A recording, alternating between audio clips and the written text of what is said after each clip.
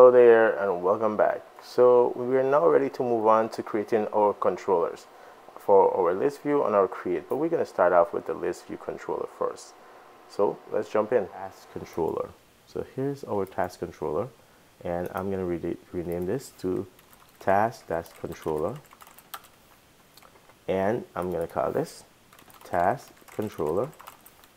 And one of the things I want to inject in here is I want to inject task, and I also want to inject task DAO, right? If you remember that we want to be able to have our controller use our task and our model and our task DAO to get stuff done.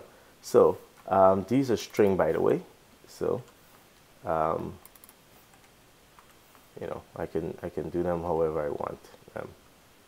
So there we go, and this is task and task DAO. All right, and then what we can do is this is using the controller as method of doing things. So for a controller, so we can say self that to task is equals to new task. So we create a new empty task, right? And we're going to use that to populate our front end. What we're going to give to the thing.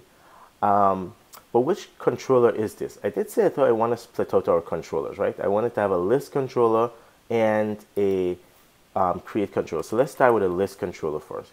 So this is our list controller, and I'm going to put this as task, and I'm going to say there's a empty array, and then one of the first thing I want to do is probably say use the DAO. So I don't actually need, you know, I can actually rename this to task-list controller, and I'm gonna do copy this, and I'm gonna do create a new file called task create controller JS, and I'm gonna paste this in there, and this is gonna be our create controller, and I'm gonna leave this one for now.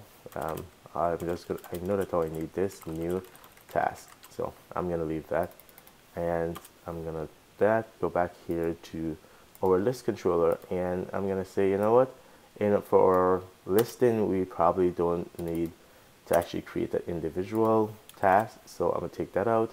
And so we have an array, and then what do we have? Well, we have from our DAO, we have that if you call the task DAO, okay, and you say that get all, for example, right? What does it do? It returns a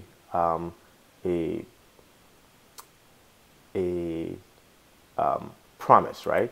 So we can, if we go look here, we can see that when we call, you know, get all, it returns a promise that gets resolved, or we can catch an error on. So what we're gonna do,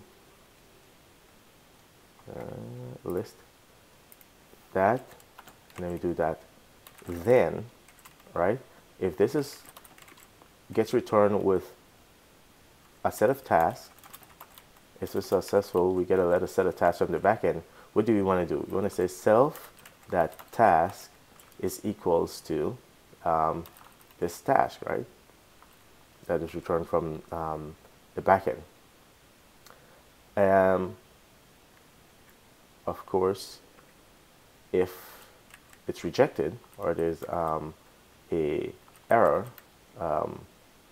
so catch, we want to do catch any error, function and error, and so we're gonna say self that MESG error message or something. Let's do message is equals to error, right? So there's a self that message MESG equals to empty string that we're gonna have exposed to the view. So now that we have our controller, in the next video we're gonna see how to put our view on to use this controller. So of course we'll have to create an appropriate route and then link them up. So on to the next video. Hopefully you are practicing and not having any issues. See you in the next video. Bye.